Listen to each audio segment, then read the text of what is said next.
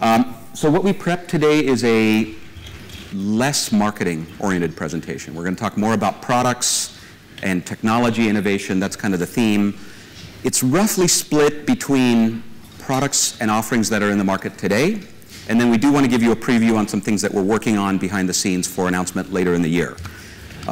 I'll start, and I'll kind of focus on the first couple of sections. And then I'm really happy that Brad and Chris are going to help me out, and we're going to make it interesting with some demos during the mix. Okay?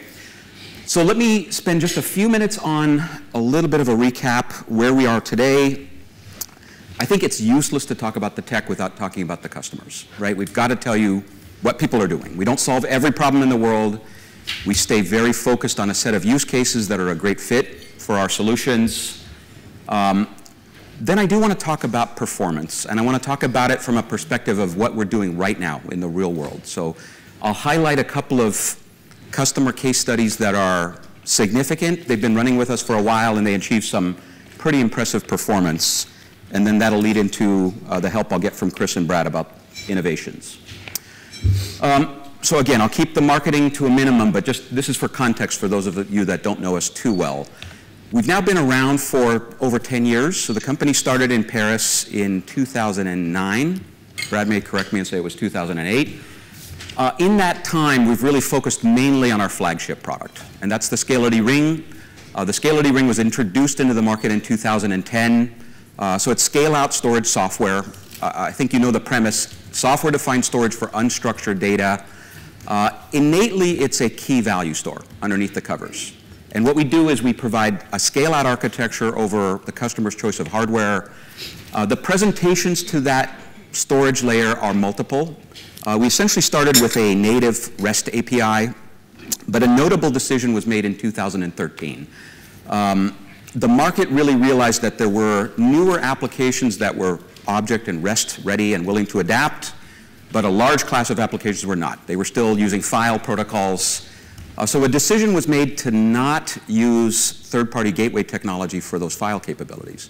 In fact, it was to integrate a POSIX-compatible file system into the Ring architecture directly. We refer to it creatively as SOFS, Scale-Out File System. That is on par with the object capabilities in the system. So that means it scales out in capacity, but it also scales out in performance. So you can create any number of NFS or SMB endpoints and essentially get the performance, the aggregate throughput up to the levels of the object store. Okay, so that's wired right in. Brad's been very involved in that. He will talk to you about some of the innovations we're doing on the file system, and he can answer any questions about the underlying architecture as well. We really wanted to keep the innovations rolling. So one of the things that we look back on now is we've done a lot of implementations of various object APIs. Alex and I know that CDMI was one that we all went after for a few years ago. That is supported in the Ring still today, and it's actually compatible with the file system. So you can actually write NFS or SMB, you can read it over CDMI or vice versa. But we did an early S3 implementation back in 2011. We then decided in 2016 that it had to be modernized. Okay, and what we offered at that time we called S3 Cloud Server. That's essentially a way to provide an S3 endpoint, and we offered it into the open source. Okay? And now we go forward with multi-cloud data orchestration and offerings that solve those problems. A little bit of a characteristic of some of our customers, think about it as roughly half large enterprise, half service provider. And then the mix of protocols tends to be about half and half as well. So we look at the stats, 50% of the customers are on file, 50% on object, but quite a few of them use both. Okay, that's one of the selling propositions. What we've seen very recently is this one. This is the growth for us. Medical use cases like medical imaging. The Ring is used as an archive for PACS and vendor-neutral archives. That is still a very file-centric use case, file-centric workload. The app vendors like McKesson and GE and Fuji, what do they use? They use SMB. Okay, there's a couple of them that have jumped to S3, but we're seeing a lot of growth there, and we sit behind those applications on a file basis. Okay, so where do we fit into the landscape? So we are purely focused on unstructured data. Okay, that's our problem to solve. We don't do structured data, we don't do block, we don't do databases. What we solve is the big data storage for files and objects. There's a variety of different types, obviously a huge variety. But the type of use cases that we focus on and really get 95% of our revenue from are the ones that you see here. So we're a backup target. We're commonly deployed behind the big backup vendors. That tends to be the starting point for many of the enterprises.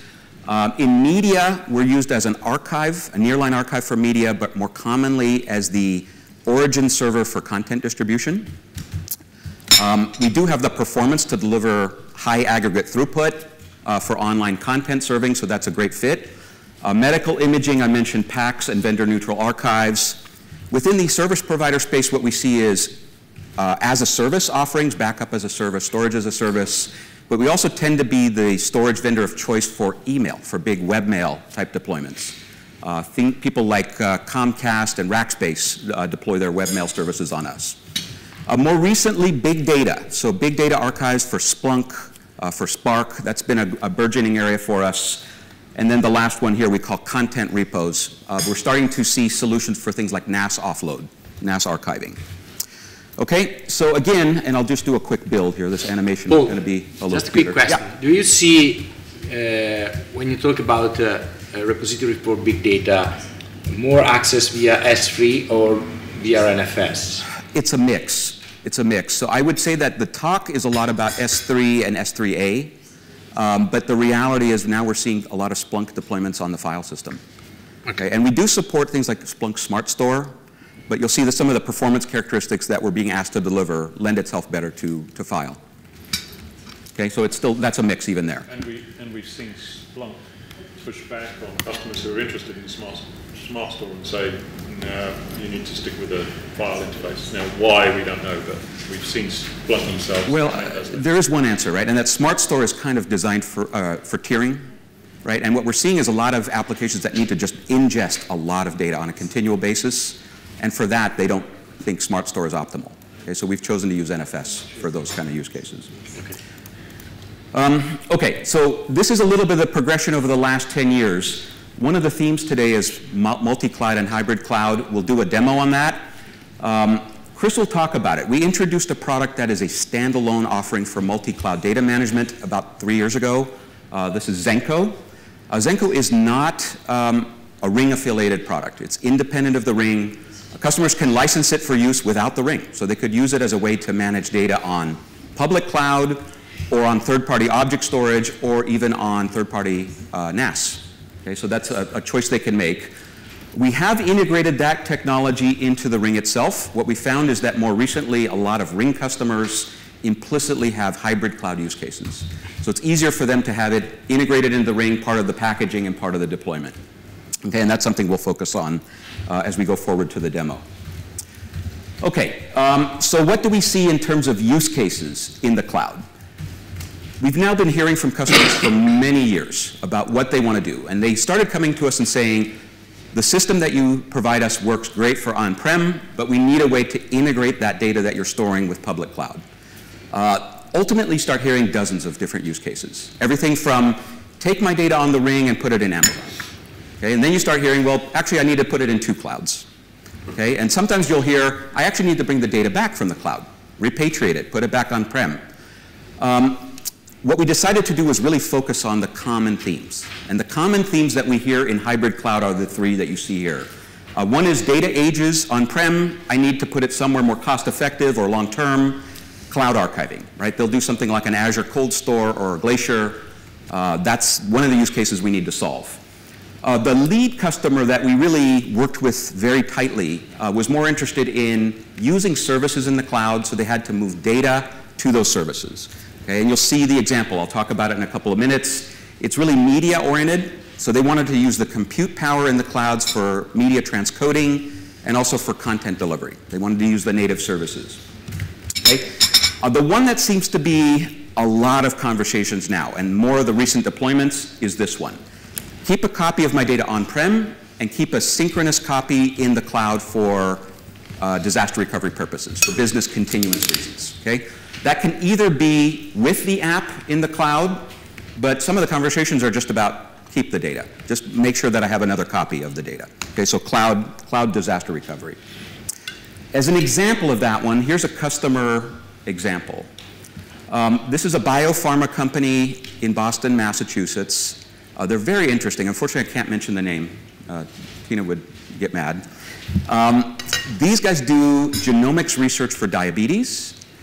They actually have multiple data centers. They have Boston and then they have San Diego. What they wanted to do was modernize the research infrastructure. So what they had was EMC Isilon X and EMC Isilon NL on-prem. So this is the on-prem piece. They've now modernized that by selecting the Weka.io matrix file system. So that's the high-performance file system cluster. I think many of you know Weka's offering. It has an S3 capability to talk to an object store. It's not just the archive, right? It's really using it for its storage. This is kind of the cache, and this is the storage. What we've done then is they decided to go to a cloud infrastructure for the DR site. So they selected Amazon for that. What we do is we run, first of all, they have Weka's virtual edition in the cloud. So they have the app infrastructure also duplicated. This is ZENKO. ZENKO's running in EC2. And what it's doing is asynchronously replicating the changes from the ring into S3. Okay, so that gives them the app and the data in the cloud for DR purposes. They really did this because they thought it would get them the DR site quicker, and number two, they didn't have the full second copy of the infrastructure in their second data center. Okay? This is a very prototypical example of the type of cloud DR infrastructure conversations we're having now. One that I can talk about publicly that's a little bit more notable in the sense that it's more forward-looking is Bloomberg. Bloomberg has been a customer of ours now for quite a few years, probably 4 years. They originally decided to use the Ring as their media storage in London, in their data center here, and also in New York. So this is all the daily videos, the broadcast videos. They get stored onto the Ring and then maintained on the Ring. The CTO of Bloomberg came to us and said, I have a cloud CDN problem. What I'd like to do is to take all of that data and push it simultaneously to multiple clouds.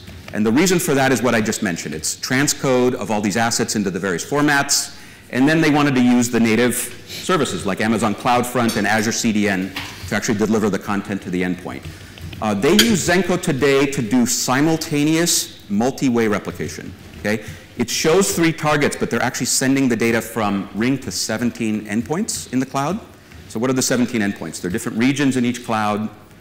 They need that for different geographic places in the planet. But really the multi-cloud capability for them was more about having flexibility. It might be that this one's less costly in a certain region, or it might be that this one has a better service, so they wanted to avoid lock-in. And that was really the reason why they went about it this way. We're in production with this. They do hundreds or thousands of files per day up to the cloud. There's an ability to also tag metadata that ZENKO manages across its namespace, and then to perform searches on that metadata. That's very important for them in the media world. Okay, so that's a true multi-cloud one, but I think you probably know this is a little bit more forward-looking. The hybrid cloud tends to be the dominant one. Just to give you kind of a classic, an example of what we're seeing in healthcare. So healthcare, it's a multi-use case environment for us, but the first one is this PACS imaging. This is the common one. So what do we deploy? We deploy the Ring behind one of the big packaged applications. In this case, at Temple Health in the US, we're behind the Sectra app. Sectra sells a suite of tools that do all the different ologies, radiology, dermatology, pathology. This sits on top of the Ring over SMB, so this is a file interface. What we're seeing in the hospitals is it's all about availability. Okay, so they need the data to be always there. So we deploy in a multi-site situation here. In this case, it's 3 data centers, and what that means is we spread the data around. If one of the data centers becomes unavailable, that's okay. The system still retains full availability. Okay, so this is quite common, but again, I want to make it clear that we are the archive tier. We're working with a number of partners that recommend the entire reference architecture. Typically, they'll use something like a vSAN as the tier 1 for the images, and then again, that tiers off to us for the back end. Okay, so that's a couple of petabyte deployment in that case on HP servers. The last one that may be recognizable to a few of you here if you're local, unfortunately I can't mention the name. Except it's on the slide. Oh, it is. Yeah. You should have told me. Okay, so this is sports here locally. I think many of you have seen the press from this sports team. They have a brand new stadium. It's state-of-the-art, high-performance networks. What are we deployed for? Initially for surveillance data. So all of their CCTV data goes into the Ring. It's a packaged app from a vendor called Fleur. But we also see this as a multi-use case opportunity. So they need video origins server storage for their online streaming of the game video. And I think you've been quite involved in it as well over the last few months. Yeah, they're also doing Veeam backups.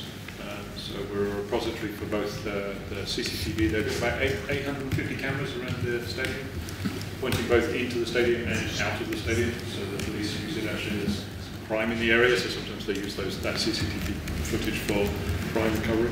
But we're also a Veeam storage repository. So there's at least 2 use cases. The third one coming.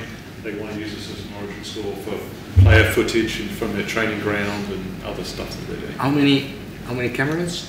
850-ish. 150. 800. 800. It's just shy of a So it's not concurrent streaming of 800 cameras. So how it is managed? Because 800 cameras pushing data concurrently on a single store, we are talking about terabits probably. No.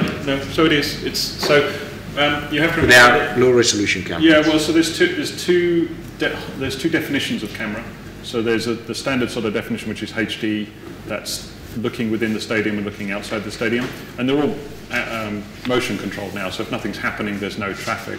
Okay. So typically the system's relatively dormant all the time. That there's not an event on, but when 60,000 people come into the stadium, kind of everything lights up. And then they have what they call bowl cameras, and those are the cameras that are actually looking at the football field itself, and those are much higher definition. And so that all aggregates back to the Fleur system, and their Fleur system is running on hypervisors and guest hosts on hypervisors. So they sort of do the initial buffering, and then they're packaging up what we call the GOP streams, and then they get packaged up to sort of 4 megabyte chunks that get thrown at the Ring. So we're very nearline. We're not taking the actual camera image straight to the store, because it has to go through some kind of rendering software, but we're taking it straight from the rendering software that's running on hypervisor straight to us. Yeah, so it's a significant amount of data when there's an event running. If you want me to talk a little bit more, they obviously built that stadium relatively recently. As a result, they built 3 data centers, kind of one each end of the stadium. They have a sort of a data center underground, and then they have their office space right next to the stadium, and they put a data center in there. So our solution is spread across those 3 data centers, and so they can lose a data center and still maintain their production workflow. So it's a pretty sweet solution. It doesn't help win any trophies though, does it? Yeah, and we sort of keep saying to them humorously, so when do we get the tickets for the game? And sadly, I think we know who they are. They know the value of their brand, and they just laugh. So none of us have got free tickets or anything else yet. We're going to beat them on Saturday, Sunday. Apparently we can use the site for events, so maybe next year. Oh, sure. Yeah. We'll pay. We'll pay. Yeah. They know the value of their brand. Okay, so thanks, Chris. In fact, good transition point, because what we want to do now is show you some of the hybrid cloud capabilities that we have. We've also introduced support for third-party storage in ZENKO and XDM. Commonly, the request is there's always a NAS filer somewhere in the mix. It could be Isilon, it could be NetApp. We decided with ZENKO initially to support third-party storage. This is really intended to be broader than just the Scality Ring. And I'll invite Chris now to give us a little flavor of that. So keep it on yours for these 2 slides. Okay. It's easier, and then I'll all right, switch no to problem at all. You might as well stay stood up. Yeah. So, as you're probably fairly aware, we have essentially 2 products nowadays. So we have our on-prem storage product, which we just announced, Ring 8, and then we have our ZENKO multi-cloud orchestration product, which is kind of what I'm going to demo here. Clearly, we're all about on-prem storage, and the ZENKO product is all about multi-cloud. So it's about sitting in the cloud, orchestrating data movement between clouds. And so what we've done is we've taken the ZENKO product and we've attached it, if you like, to our Ring product in the form of a product called XDM. And so that moves our Ring 8 launch with XDM into a pure hybrid cloud. So instead of just being on-prem, we're now enabling our customers who have significant data on-prem, Tottenham being one, I guess, and they want to DR that, or they want to move it into the cloud in some way, because this is what Bloomberg does, right? They have lots of on-prem data, but they want to expose it across the world on various cloud platforms. So the XDM product being attached, or the ZENKO product being attached in the form of XDM to Ring, moves our Ring product into pure multi-cloud play. Okay. Anything else you want to add? No, I think we can move ahead. So sort of a little bit to that, what we sort of foresee or imagine in the future, and we've had a couple of opportunities that are exactly this. They haven't come to fruition yet. Our deal cycles are usually pretty long. I mean, our minimum deal cycle is 6 months to typically 18 months, because we're talking really hardcore infrastructure when we sell. So this isn't something you roll in the next day. But what we're starting to see is this concept of a core storage solution, which is typically on-prem. That's where Ring really sits. And then we start to attach these kind of these cloud instances either at the edge of their network or somewhere remote on the network, such that they can capture data and they can move that localized data into a centralized storage infrastructure. So we're seeing this kind of edge to core dynamic. And the XDM product is fairly lightweight in so much as you can stick it, it can be a one server instance, so it can sit over a small Linux box with some attached storage or a NAS or something like that. So it can sort of locally buffer storage, but then the policies will then lifecycle the data up to the central core. And with that, you get the benefit of the data being searchable wherever, basically. So obviously, this edge to core is very critical to where we think it's going, and you start to see people like Microsoft start talking about edge technologies. But obviously, we're also very interested in moving the data not from just our core, but then using the XDM properties to potentially move it out as a DR to wherever. Clearly, I don't understand how you will manage to do it on the edge. That means that you deploy just a gateway on the edge of the platform. So you could think of ZENKO or XDM as being kind of a gateway. So it's a small instance deployment on a 1U or something, might be attached to a NAS or something, or even have a local drive. And you have many of those sprinkled around on your edge environment. Yeah. The applications will talk S3 to it. So you need S3 aware apps at the edge, which is where we're seeing things going. And you will deploy it on the HPE small cabinet, a small server, edge server, for example? Whatever. Choice. Yes. Whatever. Yeah, whatever. Yeah, I mean, our heritage has always been server agnostic.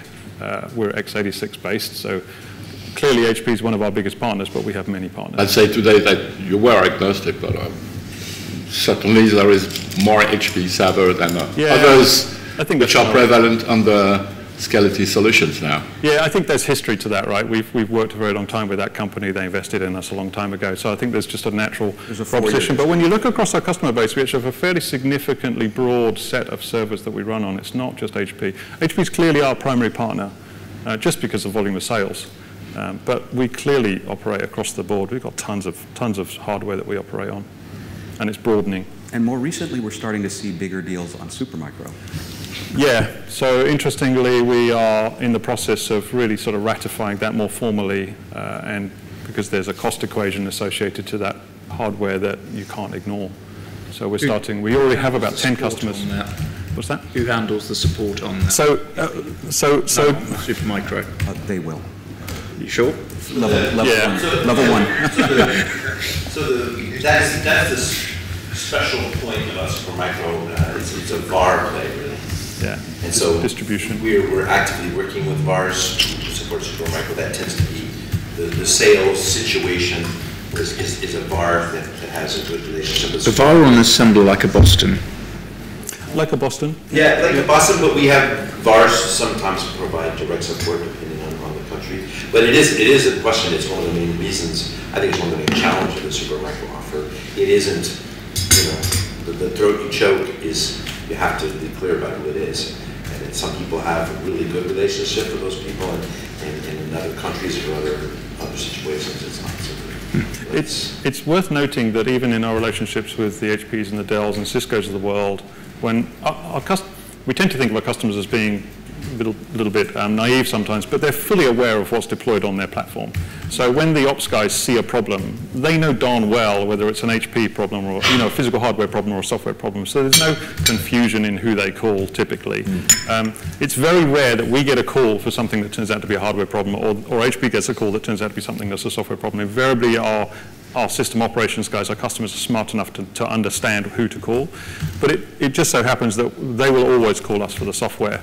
And so whether it's running on Supermicro or not, they're going to call us. Now, I think to Brad's point, and this is where we're treading a little bit carefully with Supermicro, is, what happens when the RAID card breaks, right? Because HP will have 4-hour, repair or next day or whatever. Supermicro is quite often a ship it back and we'll transfer, right? And they're moving away from that model thankfully. But that puts pressure on the distributor or the VAR at the end to sort of manage that. Now, we built from the very beginning very, very resilient software. So it doesn't really matter if the RAID card or the disk drive or a chassis goes down. We don't panic. There's no panicking in our systems for you must have 4-hour support. And in fact, invariably, our hardware vendors sell 4-hour support, and we say, why did you buy that? You don't really need it. Next day will be perfectly fine, because the ring was built from the ground up to survive that, as is ZENKO and all the other products. That's our enterprise focus or our ISP focus. 100% uptime reliability permanently up, regardless of hardware. So it's a challenge, and I think it's a water we're going to have to navigate with them. But we do have 10 customers already running Supermicro quite happily around the world, so it's not like this is absolutely brand new foray. And we do have, upon occasion, a customer that kind of goes to the very extreme end and says, okay, no support. We buy spare parts. And, well, a certain number of managed service providers do that, but less enterprises. Can I just ask you quickly about this? I know you're going to do a demo of it, but just... Yeah, it's going to be really geeky, so hopefully... but is that a single namespace across all of the edge and core components, to the extent that I could write something on a device at the left-hand side and it be consistent with somebody reading it in something at the right-hand side? Yes, if we support the out-of-band update for the source on the edge. And we do that today for Ring, NAS, and very soon for Amazon. Could you say that again, please? Yeah, so I think the question you asked, Chris, is do we see the changes on the edge in the global namespace in the core? Yeah, and is it consistent? So that's, say somebody wrote something on one side and somebody else wrote something on the other side, how are you going to do conflict resolution other than last right to win? Yeah, so it's eventually consistent. What we do is we send notifiers from the peripheral locations back to the central namespace. We support that today for 3 external targets: NAS, Ring, and Amazon Cloud. Okay. So over time, we can do more. What sort of latency do you get on this? I'm sorry? What sort of latency do you get on this? If you make, do you have set targets for? You can set parameters for how often you want to be notified. You can set the delay. I don't think there's anything hard coded, but usually people are okay with an eventual consistency model on the namespace. So we just in response to your question, we have worked for several years now with some of the main geeks of CRDTs, if you're familiar with that kind of terminology, just right consistency and how to do conflict resolution, things like that. We have an ongoing project doing that on a worldwide distributed file system. All of that research work tends to remain kind of in the research space. We haven't yet found customers willing to kind of get their minds around how CRDTs and conflict resolution works. Brad, we should say though that the conflict resolution model today is versioning. But it's going to be an increasing problem as data gets more distributed. It is, and we work with the people that understand how to fix it. But in the end, the fixing of it is a very complex outcome. Yeah. It's a political issue as well as a technical issue, because the rules around who wins the conflict resolution have to be politics. Right. Right. So again, the current model is that it versions, so it won't overwrite anything. It'll just keep the older version. Then, of course, we've got the complexity of knowing which version you're supposed to be working to. Yeah. Do the wrong one. Yeah, what we've decided right now is to adhere to the Amazon API. So for replication, lifecycle rules, versioning, it's all emulated through their policies. Okay, so at least it provides an understandable model that people have used. Okay. My experience in trying to talk to people about these things is it's people's eyes glaze over, and you can't sell something when people don't understand it. Absolutely. Yeah. Their eyes glaze over until such time as it goes wrong, in which case they wish they'd had their eyes a bit more open earlier on. Yeah, agreed. Could you clarify something for me? Is XDM a separate product? XDM, I mean, it's a separate item on that slide, but... Yeah, XDM is the ZENKO engine licensed with Ring. So it's XDM there, we should read ZENKO. Yeah, XDM and ZENKO are functionally equivalent. What we found is that customers, so what we did with ZENKO is we licensed it as a cloud subscription based on usage, total data managed. The Ring customer said, that works for some things, but I'd rather have a perpetual license with my Ring and have it installed with Ring. No, I'm sorry, I don't understand again. Yep. You've got two separate items there. Ring 8 on the right and XDM on the left. Why? If XDM is part of Ring 8, why is it a separate item? They can be co-located or separate.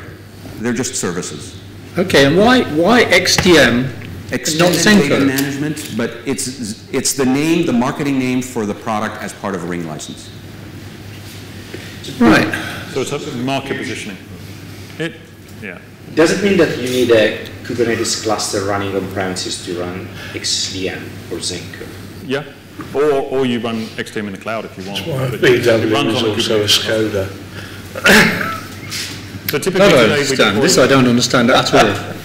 So, if your customer doesn't have Kubernetes cluster... Yeah, good follow-up. Let me explain. So ZENKO the ZENKO or XDM, which is technically the same product, right? It's the same But product. if you want to have a licensed version of ZENKO, part of the Ring, it's then XDM. I think I still don't get it. Maybe the simpler way to think about it is this is the storage server. This is a hybrid cloud engine, right? They can be co-located, but we deploy this in a cloud-native fashion. It can be deployed in cloud or it can be deployed on-prem. We chose to go with a cloud-native model. So this is container-based on Kubernetes. Eventually, we modernized the entire infrastructure to Kubernetes. That didn't happen overnight. Today, they are deployed separately in that sense because we decided to look forward with ZENKO and XDM. Yeah. So ZENKO and XDM is technically the same product. It's just the positioning of it when we talk to a customer who's... And the licensing. And licensing, thank you. So it's technically, physically it's the same product, right? Same code. But when we talk to customers about who are cloud aware and want to exclusively operate in the cloud, we talk to them about this product called ZENKO. We don't sell them on-prem storage. But if this is an on-prem storage sale or a customer who's got on-prem storage who wants to move data in and out of the cloud, we sell them what's called XDM, which is technically the same product, but it has a different licensing model. And that's why we did it, to unconfuse the licensing model. So when you say that you're... And I want to answer your question in a second as well, which is, we also have written a Kubernetes cluster, if you like. We call it Metal K8. And so when a customer wants to run a ZENKO or XDM on-prem today, they do exactly what they do when they're running Ring, which is they acquire hardware, and then we layer Kubernetes on top of that, and then we layer the ZENKO or XDM products on top of that. So somehow you manage all the stack as a single application. Exactly. Yeah. So does it mean that when you're going to modernize the architecture for Ring 8 with containers, so you will use the same model, and at the end you will have common stack, yeah. You will provide your Kubernetes as a deployment model. Exactly. Yeah. So our roadmap, orchestration layer. our long-term roadmap is essentially going more towards Kubernetes. Yeah, and maybe just one more thing. The separation here is the customer's choice. Yeah. And this lets us also size this according to the workload, right? This can be a single server, or it can be a huge cluster, depending on the bandwidth needs to the cloud. Complication to the life of the... All right, let's go ahead and move to the demo. Did you say the long-term roadmap is to re-engineer Ring 8 to be cloud native? Yeah. Thank you. Yeah. Already underway for quite a while. Okay, Chris, so let's head to the demo. So I think the point of this is to kind of give a flavor of NAS to Ring and Ring to cloud. Yep. Data mobility. So there's two sets to this demo, and I don't want to, I'll try and unconfuse you. There's two demos. First demo is I have a little NAS running, just an NFS server with some data on it. XDM is basically sweeping that, and we'll move the data to a Ring location. Ring, because I like Ring, so I'm going to move it to Ring. And then the second part of the demo, which is kind of unrelated to this workflow, so I'm not creating a loop, it's unrelated. The second part is to discover data. So this would be an on-prem customer who wants to move stuff to the cloud. So I'm going to, the same system has storage policies that says, look at the ring, see what's there, and if something new shows up, I want you to move it to the cloud, and in this case, we're going to send it to Azure. Okay, so and two demos. Do this, just to clarify one thing, we don't have to migrate the data to make the NAS data move to the cloud. We can just migrate metadata. Yeah. It's just this demo is happy to do it in 2 steps. Yeah, so there's sort of 2 stages to this too, which is making XDM aware of the data in its source, and you could just say that, say, you know, I just want to be aware of the data, so I'm going to import the metadata and leave the data where it is. Does it mean if I remove something from the local NAS, I see the update on the ring as well? Yes. Yeah. Yeah, so you I'll show you that. From there. Yeah. Yeah. So basically, this is for customers who've got a very expensive NAS, you know, expensive per terabyte. They might have very, very dormant data that they kind of want out somewhere else. We have a cost proposition to move it to the ring, and there's a secondary cost proposition to say, well, actually, you can move it to the ring and the cloud, or just the cloud. Or many clouds. Or many clouds, up to you. Okay, let me hand you the projector, and then we'll come back to mine. Okay. From this point of view, it sounds like how much? There we go. Hopefully that's, I tried to make it big enough that you could see it. Oh, of course, it's got a broken pipe. I'm never going to see that. No. I guess my system went to sleep. So this is a little NFS server, nothing special. I have a bunch of files on it. I'm keeping this very, very simple. The ZENKO instance is running in the background. This is the dashboard for ZENKO.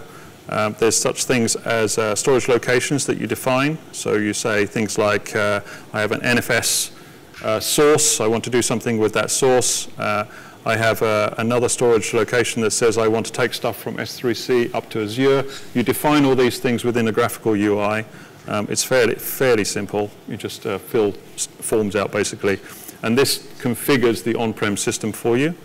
And then we have a browser within the Orbit interface, and we have some code that you can run locally too if you want to do it that way. I've got that if you want to see it. You can do a little Python or JavaScript search thing. And what this is looking at, so if I look at this, so this is ZENKO's view of that file system there. So these are files. This thing's been running a few days, so it's collected these files, and you can see them within ZENKO Orbit. This data, so I've got folder 3 to 5, and I've got file list 4 to 7. I was trying to keep it simple. Let's just go into here. So the same thing is reflected. This is CyberDuck, if people are not familiar. This is just a Mac-based browser, essentially. And so this is looking at the S3 location, or the ring location. Okay. So just to replay this. So that's my source. That's my NAS. The metadata is pulled into ZENKO, so I can browse the metadata in here, and the data is then replicated in the background to the ring. I know it's a little bit geeky, but it is what it is. 3 locations, or 3 views. So what I'm going to do is just create another file, just because I can. So I've got file 7. It's going to take about a minute because it's a cycle timer that kicks in and scans. No, you already had file 7. Oh. Yeah. So I must have deleted it. Oh, I overwrote it. Let me do 8 then. So we'll do 8. I need to refresh this. It'll take about a minute to do it. But essentially what will happen is there we go. That was a quick minute. So there's the file there. And I can download that file if I want. So basically, ZENKO doesn't have this file. It's not resident on ZENKO's or XDM's drives. It just has kind of a pointer to where it is. So if I say I want to see it, it'll download it from the original source, which is the NFS server. And there's metadata associated to this, so I can see that metadata. We pick up a whole bunch of POSIX metadata in here. So you can sort of see, we're sort of taking classic POSIX metadata and turning it into, AWS Amazon style metadata, so you could search on this. And then what should have happened in the background, if I refresh this, is that data was pulled and pushed over to the ring instance. And there it is. Yeah, does that make sense? Hopefully I didn't confuse everyone. So there's an NFS source, there's ZENKO sitting or XDM sitting in the middle, and it's got a replication policy that moves it to the ring. What process are you using to determine that there's been a change on the source file system? Today we have a sweeper mechanism that's based on our clone, but it's being revamped because it's not, so that's not our ideal end state. Quite performance impacting if you have lots of file changes on it. Well, and the thing that worries me most anything, being in the architect position I'm in, is I don't want to impact the service on that NetApp, right, by sweeping the file system. And ZENKO can. It's a Kubernetes-based system with pods, so you can multi-thread that thing significantly. So when we deploy, we sort of have to work with the customer to ensure that we don't kill their source systems. But also you could miss stuff, because if your sweep time is... It all depends on the sweep timers, yeah. File and things are going in there and changing and being deleted. Yeah, so we're not... Miss stuff. And that's, I think that comes down to positioning, right? Because what we're not trying to say is, hey, look, instantaneously, whatever changes happen in your NetApp file or whatever NFS file you've got will suddenly appear in the cloud. We're not talking a completely synchronous system. There's an asynchronicity to this based on timers. But what our customers are looking for is preservation up to a cloud environment, or they're looking for offloading to get rid of, to move data to release space on a very expensive storage system, and they don't need that to be done. I'm not saying it's a bad thing the way you're doing it today. I'm just saying that as a customer, you'd have to understand the implications of the technique you're using in order to achieve. Indeed, and that's down to people like me explaining to the customer. Yeah. And there are more efficient APIs on NetApps and Isilons for. Yeah, so today we're doing something very simple within our future purview. When we start talking to Isilons and others, they have things like change logs, and we will integrate directly to those so that we get a change file list instead of sweeping. There's much more things we can do. Copy the data over when you migrate the data over to your ring system. What metadata is associated with that file? Is it the original creation date and time? Yeah, all of the stuff that you saw in the positives. All the positives information that was available. So you replicate it, it's not just when you're storing it on the new platform. Yep. And what I could do, I can go into, we can come back to this because I know we're sort of getting a little bit short on time, but I can edit the metadata within the ZENKO XDM system so it doesn't touch the source, but I can tag it in a different way, so then when it goes to the cloud, it actually has those tags or metadatas in them. So we sort of enhance the system. User-defined metadata. User-defined metadata. Is that almost like using some sort of, almost like I would say a Lambda function, something that's going to trigger off the back of new content turning up or something like that, so you could actually add metadata to it, say the source that it came from or other sort of things? Is that what you're doing? Yeah, it won't be Lambda, but yeah. I'm using that as an example. We didn't choose to demonstrate it today, but we do have a workflow manager that we're working on and will allow you to do things along the way, like tagging with Lambda or other cloud Lambda, or you could do kind of a static tag, say this came from NAS 13. One of the main drivers that we initially had, one of the guys at Bloomberg had a term that I like. He calls it hydrating an old dried up NAS. Basically, you have this NAS, you've got this huge amount of data on, you have no idea what's on there. You suck all the data into ZENKO, then you can search it by user ID, by whatever tags that are available, and then make decisions about what we do with our data. And it might be move it to a cloud, it might be move it to a ring, it might be just throw it all away. Or it might be like you process that data as it goes through, and you look at the content and say, I want to encrypt it before it hits the ring because I need it encrypted, or I want to look at it and see that it's a type of object and therefore add tags around it based on the content itself. And this kind of gets a little bit biting itself in the tail, but Azure has a functionality that determines if there's anything personal in a piece of data to determine is this GRDP, GDPR. I get the French and the English all twisted up, but is this GDPR critical data? Obviously, you have to send it to a cloud, so that's biting itself in the tail.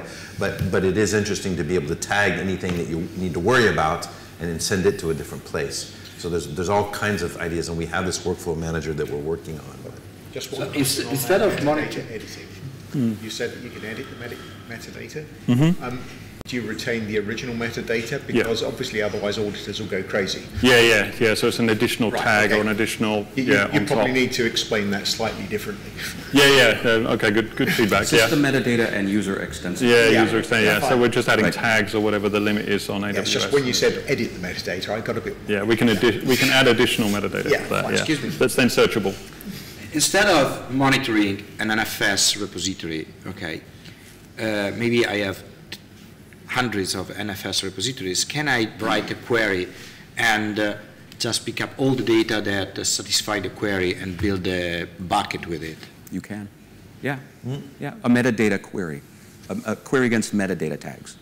Yeah, but all across my NFS. So let's say you have 10 NetApps that you're accumulating that metadata into the XDM instance. You can query based, essentially you can query the metadata that's within XDM and understand where the source is of all your matches. So you say, tell me all the files that have, I don't know, bigger than a certain amount or have a certain file name or have a certain attribute, and then it'll tell you where all the locations are. I'll try and show you that if I have time to. So then you can understand what's in your estate. Okay. One thing I just did, I don't know if you saw it, so I did a little trick on the demo. We said we were going to take it from NFS into Ring. I actually, when I developed the policy to do it, I actually made it go to 2 locations. So it's actually going to Ring, but it's also going to AWS. So while we were talking, I just copied another file, file 9. So let's hope the demo gods are not working against us. But there we go. So that's in Ring. And then if I go to the S3 console, you see it's not there now. Do a refresh. Do a refresh, it's there. So actually, a little adjustment to our slide, if you like. I hooked the data from the quasi-net app. I understand the metadata within XDM, but I actually sent the data to 2 places. I sent it to on-prem and I sent it to cloud. I just wanted to sort of show you, look, it is multi-cloud. It's not just, we're touting our Ring product because we're very proud of it, but it can sort of go anywhere, including Azure and anywhere else and all the other cloud systems that we support. So I mentioned that we are adhering to the Amazon protocol for replication and lifecycle, but we made an extension to go multi-way on replication. Right, so we can have multiple targets. So this is customers say, look, I've got stuff on NetApp, I want to put it somewhere else on-prem that's cheaper, but actually I kind of want a DR copy in the cloud as well. And we have instances of that. Okay, so the second part of the demonstration, if you recall, there was another thing I wanted to show, but I'll table it for now and come back to it, is that if we want to take data from the Ring and we want that data to go up to Azure, and there's a reason I want to show you this, and it's very specific, and I'll get to it. But so this is a bucket within Ring that's got 5, 6 objects in it. And if I then grab something else, what have I got in there? Apple Beach, Affluent Field. Let's grab the Mountains JPEG. So this is just using CyberDuck to copy data straight to our Ring, okay? XDM is basically scanning our own Ring to say, hey, has anything changed?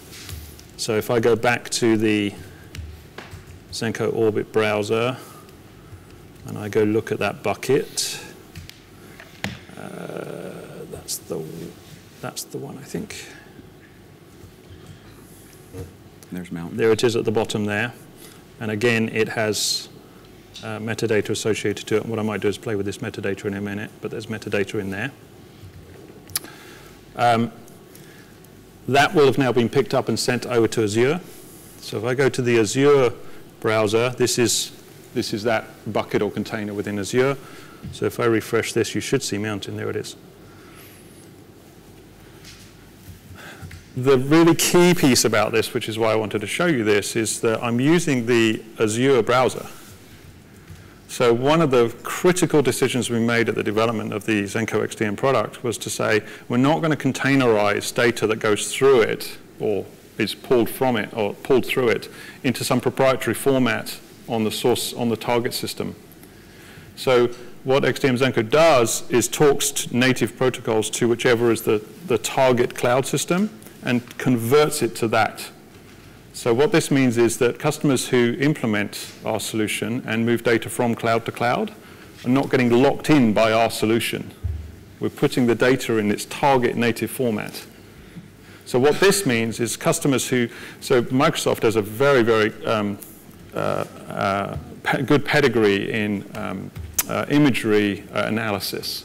So you could take, so our North London Football Club could take their images, use XDM to shove it to Azure, and then use the Azure image analysis tools on that data to then work out some kind of interesting things about their football footage.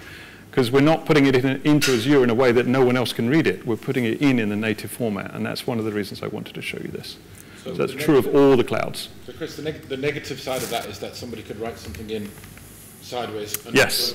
So there has to be an understanding that you don't go through the back door because we won't see the changes. Right. So what about things like when your software crashes or access to those clouds goes down because the vendors had a problem and then it comes back up again and there wasn't an ability to keep everything in sync? Is there a way to go back and highlight issues that have gone? Yeah, so you would tell XDM, okay, go rediscover. Just rediscover or just sync basically. Yeah. But there is like a rediscover process to fix it. Yeah, there is. I mean, it's not a button on the console, but yes, because you don't want to do that if you've got a petabyte. Absolutely, yeah. What does this button do? Oh, so that was essentially the demo that I wanted to show you. The other thing that I also wanted to just sort of throw in here is. So if you think about the fact that on this demo, this NFS demo, I took NFS data and I shoved it to 2 different clouds. So now we're S3 aware and we use tools like CyberDuck and other S3 type products to see that data. This helps customers migrate from a file system application to an S3 application, right? That's the challenge in the industry. There are still tools available that can look at an S3 system and present it back as a file system. So in this case, what I happen to have on my Mac, this is on my Mac, yeah, this is on my Mac, is S3FS, or S3 Fuse, which I'm sure any of you that fiddled around with technology know. So this is my Mac looking at the S3 instance, and ignore the writes, right? Because that's all POSIX writes that are associated with my Mac. But essentially, the data that came from NFS went to an S3 cloud, and an S3FS could be pointed to Amazon or to our thing, and I'm seeing the same thing. So this data, even though it looks like a POSIX file system, is an S3 store.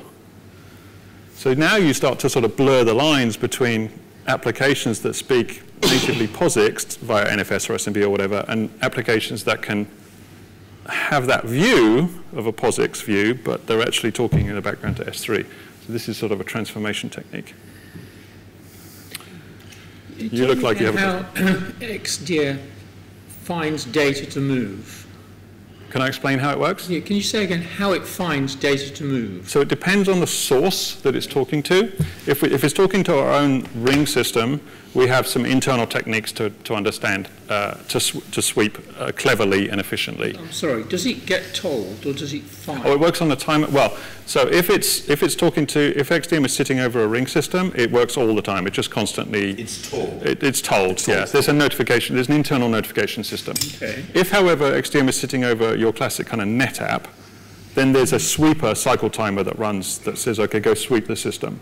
Can you not hook it to a lower level to get notifications? We could. Sure. So that's the third bit I was about to say, which is, we said it just now, which is on the likes of an Isilon, and I think NetApp do it as well, and a few others. They have an API that you can query that says, this is what changed in the time slice you're querying on. So we're at the beginning of this, so now we just say, look, we have an NFS mount, because pretty much any NAS can give us an NFS mount, including an Isilon and NetApp and everyone else. But our goal is to integrate more tightly to those systems and understand how to query them. So if we come up across an Isilon, for instance, we'll query their changelog API directly, and then we don't have to sweep. There'll be an initial sweep, probably at the beginning, but then after that, you just rely on the changelog. So that's all coming. Do you have any ambitions about accepting streaming data into XDM? So one thing to be aware is that this demo was all of what we would refer to as out-of-band sync. So I have a source, and I'm moving it out of band to something else. So there's activity going on, and I'm going to keep sweeping and moving. ZENKO can absolutely work in line. And I can show you this. As an S3 endpoint. So it can be an S3 endpoint. And when you talk to it directly, it behaves just like our Ring product. It has an S3 personality, and you can talk to it. It's actually exactly the same API code. So you can talk to it directly, and you can treat it like an S3 endpoint. And in that case, it can take on streaming data, whatever you throw at it. So it could be placed at an edge location where a lot of data is being generated. Correct. And that's back to that earlier slide. Yeah. So we did have an opportunity. I think it was in Africa, where they had a lot of very kind of remote edge locations. And in there, we were talking about standing up a small 1U ZENKO instance on a little localized NAS, and their local, almost tribal systems would talk to the, I think it was a telecoms provider, so they would have small data centers, right? And they would talk directly S3 to that ZENKO edge point on the S3 API. And instead of it being an out-of-band movement back to the core ring, it would talk directly back to the core ring. Okay, one step further. Yep. Ring is a file system as well as an object storage system. It has two personalities, correct. Yeah. So could Ring be executing at the edge? Our goal is not to try and squeeze Ring to the edge. And Brad's going to make a very interesting comment in a second. I knew he was going to do that. As in, we are squeezing it. Hold back. So the Ring, as it stands today, is something we see operating in a core data center mode or multi-data center, like our famous London Football Club, which is 3 data centers. Most of our customers actually use this 3-site metro topology. They get resilience and they get performance. And nearly all of our media customers do that, and there's an example coming. Hospitals, yeah. But there is a change coming, and that will absolutely change the way we position the Ring storage technology. I have a feeling I know what you're going to say. Well, the next step, storage backend, is technology you've been working on, and I think we've mentioned it in the past. Basically, Ring is designed with a shared nothing distributed protocol.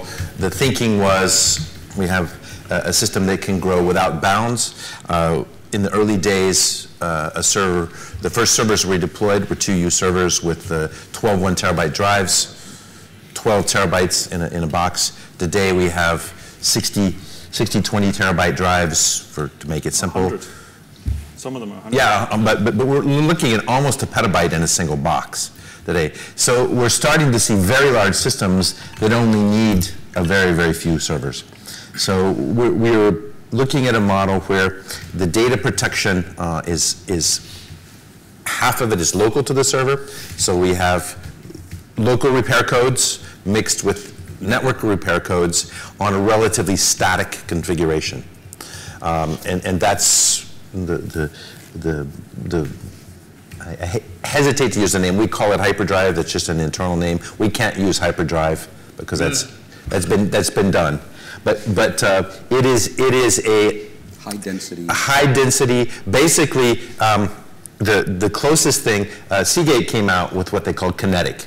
Yes. And it was a box that you had an object API. So it was a drive that had an object API. We thought the idea was interesting, so what we have is a box that has an object API. So and it does local repair codes inside the box. So and this technology is going to be one of our paths forward also for full flash, because we've got a very fast stack on this. I didn't hear that last bit. I'm sorry? I didn't hear that last section. It's going to be our path forward for full flash. But for flash? Right. And which particular flash is this flash? Is it TLC, or are we going exciting? So we support flash today. In fact, that's the next section. But I think Brad's talking about the high-density QLC. The high, would most likely be QLC. And basically, the way we write data is very similar to the way we do files are containerized into big containers, then they're erasure coded to protect the data locally, and then we have another layer up of network erasure coding that allows us to have high availability. So you get a matrix of orthogonal erasure codes and excellent durability with your data for relatively low overhead. And we'll be coming forward with some results on this whole new system. But that's our strategy for the edge. You can put a very small box on the edge with that technology. Again, the API is very similar to what we have today, get, put, delete. When you say a very small box, what are you thinking about? Something smaller than a standard 1U rack shelf? Oh, you are. We don't see, I don't see the need quite for that. I mean, if you're getting smaller than something that's protecting itself at the edge across, say, 3 servers, if you're getting smaller than that, what we're more looking at is more traditional protection at the edge and pushing a copy back to a central system. Yeah, I'm thinking about the box, the physical box. What kind of size? You said it's very small. It can be anything. I'm thinking 1U kind of box. I mean, we've got there's all kinds of exciting new stuff coming out, like the small box is a 1U box with 32 rulers in it. Yeah, but we're still talking about a rack to hold it. Yeah. We're not tabletopping or anything. No, we're not talking about the far edge on a telephone pole. Right. And that far edge, I'm thinking, or even the data center under the desk. But no, in a branch. Enrico, so you're talking about a box that has internal erasure coding, and exposes some S3-like object storage APIs, and then you have a network erasure coding mechanism to protect the single box, from the failure. So does it mean that you are not storing the full object in the single box, but you are still keeping chunks, and because there is an issue now if you are thinking about the double erasure coding mechanism. Yeah. So what you're trying to avoid is a network access for a local disk failure rebuild. And that's what you're really trying to avoid. So when we started this and the servers were 10 drives in a 1U, right? Rebuilding across the network for erasure codes was reasonably fine. But now you've got 100 drive units with 20 terabyte drives in them, and you've got a petabyte, and you have serious disk failures. Pulling all that across the network starts to get poor. So we're going to have a sort of a double protection mechanism, if you like. So disk drives can be healed within the server, but more large-scale failures get recovered across the network. Yes, but then you have multiple protection schemes. Yeah, local erasure code and network. Meaning also that you are. So it's less efficient from the... Well, it depends on your choice of erasure codes, and that's where the trick is. Sorry? It depends on your choice of erasure codes, and that's where the trick is. But we can has to move on. But we can talk about this. We'll do a briefing on the whole. We can do this at lunch if you like. Okay, I'm going to move forward. We've got about 25, 30 minutes left and 2 more topics. I'm going to reserve time for Brad's demo. I do want to talk about what we're doing today for Flash support, and then a little bit about what we're going in the future, and then we'll do Brad's demo. So ring performance. I want to talk about the real world. What's being deployed today and what are people achieving with the current ring architecture? The net of it is the current ring architecture scale out at all levels. Okay? As many underlying boxes as you want. The peer-to-peer layer in the middle can distribute data across as many nodes as you select. And then what we call the interface layer that are called the connectors, as many endpoints as you want for file or object or both in a single system. Okay, so full scale out. Something that we know, because we've been doing this for 10 years, is that every ring that gets deployed actually uses Flash. Okay, so every ring that you deploy is actually 2 rings. It's a ring that is storing metadata, and that's always on Flash media. We've been doing that since the inception. And then we use the spinners, the hard disk drives, for the data. And the data lives in containers, fixed-size containers. People call them boxcar files, but we're essentially packing the payload content into those containers so that we don't fracture the file system. Typically, the metadata, it depends a lot on the average file size, but it's somewhere between 1% or 2% of the data size. Okay? So why do we use the Flash? I think it's sort of intuitive. What we're really doing is serving as many requests as we can out of Flash. Okay? So this means file system operations, all the file system stat, directory listings, they respond out of Flash. Okay? There's no need to hit the spinners for those. This is even file system get attribute, set attribute type operations. The same for object. If you're doing a bucket listing operation or you're extending metadata, the user-defined metadata, it's all Flash. We went one step further, though, and that is that the index data, the thing that tells us where the containers are on disk and what the offsets are within the containers of the payloads, it's also stored on Flash, and at runtime that's cached in memory. Okay, so that's a memory access to get those things. So what we're really doing is saying only at the very end, if you want the data, do we do a parallel sequential I/O to the hard drives. Okay, and that's for reads and writes. That's sort of the standard architecture that we always deploy. All right, so how does that translate today into performance? I'm going to talk about two of them. One is a streaming application that is using Splunk, and it's using Splunk to store log data at high volume. And then we'll talk specifically about the one that we have at Comcast for quite a while. All right, so this is the Splunk one that we kind of introduced at the beginning that is using the file system for storing Splunk logs. Okay, the company here is a travel services company. Their business problem at the top level is serving a huge number of travel availability searches. Okay, and it's an increasing problem. I think the number today is they serve 1 trillion availability searches per day, 1 trillion. Okay, and they see that increasing over time. They want to capture all of the log data of those searches and mine it. So they need to keep that online.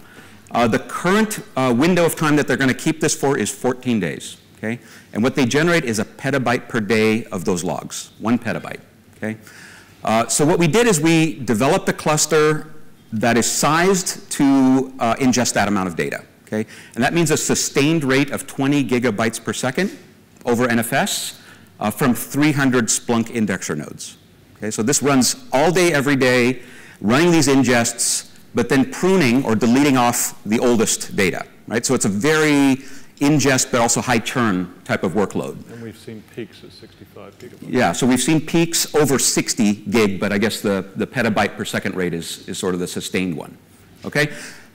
We are validated with SmartStore, but I think this kind of explains why SmartStore wasn't the right use case for, or this wasn't the right use case for it. That is more of a tiering, right? I have hot and warm data. This is pure ingest on a sustained basis. Okay, so that is the use case that we're doing today in production with this company. They have others. Others are things like boarding passes. I need to go to a kiosk and I need to check in. It's serving the PDFs for the boarding passes directly out of the ring. And then they have plans with ZENKO for distribution to the cloud. Okay? So the performance one, again, is this Splunk one. This tends to be a very common conversation we're having with a lot of customers these days as well. Just to kind of give you a sense for where we could get an improvement if we go all flash. Okay? Think about the ring, and I know this is a kind of a low-level diagram, but think about the ring as essentially operating on 3 different operations. We have to find the object, which is really an operation to find the key in the peer-to-peer system. Okay? If you have a 1,000-node cluster, which is large, you would have 3 network hops to find the key, max. Okay? So finding that key in 3 hops is about 0.3 milliseconds. Okay? Then we have that transaction to actually find the actual store node that has the object. Well, that's the in-memory piece. That's that index data. Since that's in memory, that's super fast. It's 0.1 millisecond.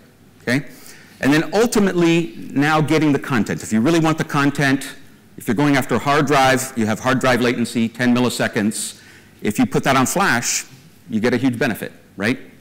So there is a point here where if you have a disk data intensive workload, you're going to benefit from flash. Okay, so what's the path forward? Well, ultimately today we support flash. Okay, we support it as we've talked about here. Do we have full flash deployments? We do. We've had them for years. In fact, where it's used is today in content serving applications where they just want to get ultimate performance. So media content serving. Okay, this has been running at least since 2018. Newer conversations now are about live TV. Okay, this is where they need super deterministic latency. You can't have spikes. Things need to be sort of bounded for every operation. Okay, what about this high density stuff that's coming at us? TLC, QLC. We're testing it right now. Okay, so that's in partner labs. Some of the hardware that we're going to target is being readied. Where will it help, right? This is really where we're putting a lot of thought. We don't want to put this out if there's no use case for it. The live TV is coming at us, so that's one certain pocket. Today we do the medical imaging really for archives, right? But they have a tier 1 need as well, where you're really delivering the images right to the doctor. This can come into play. We now have a customer doing financial fraud detection. Okay, so it's a very high performance intensive analytics workload. They could benefit ultimately from all flash if they have to go get small payloads all the time. And then on the backup side, we are the backup target for all of these different apps. But if you have a mission critical super fast restore, like say the last week of data, this could help. Okay? So that's why we want to kind of take this to the last mile. But is it supported today? It's supported today. We need to get to that sort of last mile of testing. All right, quick Chris. question, Yeah. In terms of capacity and size and how much you're putting in flash and how much you're putting in DRAM, based on the size of number of objects, metadata size, right? How would you have to size that system as you were building it out? Because there's a certain amount of that metadata you're keeping, and the ability to do all those lookups in either DRAM or flash must mean that your system needs to be balanced a certain way in terms of design. Yeah. So we have sizing tools. So clearly we don't just sort of sell a box and go, there you go, Mr. Customer. Every single sale is a conversation, and part of that conversation is to figure out what's their average object size, what's their upper and lower bound, how many objects are we going to store in a 4510, 6 of them or whatever. So we have algorithms to tell us this is how much metadata space we need, and therefore this sizes are. Which is fine when you're building a new system, but when you've built one that's been in use since 2010 and it's got a mixture of all sorts of different technologies, does that not pose a risk that you have to sometimes replace or extend nodes that might not still meet that requirement, or does the system sort of rebalance around? It rebalances. We rebalance it, yeah. And typically what we're seeing, and I mean, I was at Comcast, I was one of the architects at Comcast when this was delivered, and this was, a very older generation set of hardware that is now well gone from the system. But as Paul mentioned, we've evolved those hardware models with them over time. And so there is always a balance of, okay, so this new server is a little bit more capable than these older servers, so you're not going to see all the benefit of these newer servers until the older servers are kind of off the network. But essentially the way that expansions work is you apply new servers and you balance off of the old servers onto the new hardware, and then when the old ones are gone, you just power them off and off you go. Do you have any auto performance tuning that does that for you, and how do things like Optane then shift this mix? So I don't know about Optane, but the way that we schedule the data movement is we can put limits on the amount of data that gets moved at any particular. So we can throttle the data movement up and down so that we don't affect performance. Sort of performance-orientated data and performance tiers, etc. within. No, it's sort of a flat spectrum. Like a QoS, you mean, within the. A bit like that, but more just understanding not just the hot data, but performance. Sensitive data, etc., and making sure it's in the right place, etc. Right. I think the tiering is really across systems, right? So you could have a ring that's a certain quality of storage and another ring, and then we'd apply lifecycle management to that. Yeah. And our goal is to always maintain the level of service. So we're not really sort of mucking around with putting hot data in a certain place. We just want to make sure that we're providing the consistent level of service as we grow these servers out. So we try to keep everything as simple as we can. Okay. It's always a balance. I mean, when you do tiering, you double the numbers of reads and writes globally on your system when you move data from a hot to a cold tier. So if we can have a giant lukewarm tier that works for everybody, it reduces the number of IOs significantly. And you double the number of read-writes on a system like that Comcast one, and those numbers start getting really scary. And our customers look for consistent service delivery rather than sort of clever mechanics quite often. They just want to make sure the system stays up throughout, through fairly big evolutions of systems. I mean, 115 servers, that's quite a system. But then you get silos. So people manually silo because it's simple, but it's not very good. Yeah, and our goal is to not silo, so. Okay, the last section here is a little bit looking forward, some of the innovations. We couldn't highlight all the things we're doing. We mentioned the high-density server data protection architecture. That's not covered today. We have a workflow engine for more advanced policies beyond replication and lifecycle that introduces the Lambda function support. The ones that we were going to cover today was the new UI that unifies on cloud and on-premise. I think given the amount of time available, I'd like to focus on the last one, okay? The cloud file system. So the only thing I'll say then about the next-gen UI is the following. 15 minutes. Thank you, Fred. Okay, we really needed to solve a UI challenge, and that is multi-cloud data management through a single pane. But really just in general, how can we make this whole SDS management equation easier, okay?